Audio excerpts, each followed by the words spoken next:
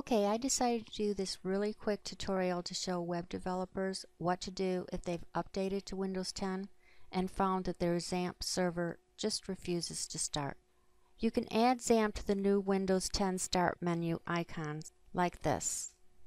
Go to All Apps, go to Apache and Friends, and then right-click on the Xampp control panel. You'll have Pin to Start menu here, and you want to select that. I've already pinned mine, so you can see it says here Unpin from Start. But you want to pin it from selecting this right here. Okay. Since mine is pinned, you can go here. Mine is already running, so I don't need to choose this option right now. As you can see, mine is running.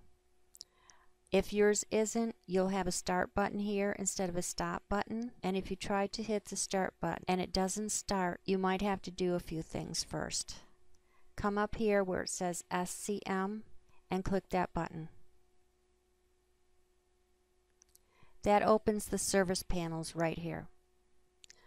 Scroll down to the very bottom and you'll find Worldwide Web Publishing Service. Right click on that.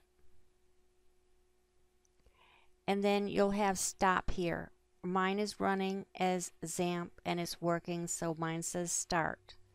But you want to hit the stop button and you want to stop it. Okay, close out of that, and then you want to try and restart your Xampp panel again, your Apache server again right here, by hitting the start button. If it still doesn't work, you might have to shut down the entire computer and bring it back up again, and then go through all those steps again.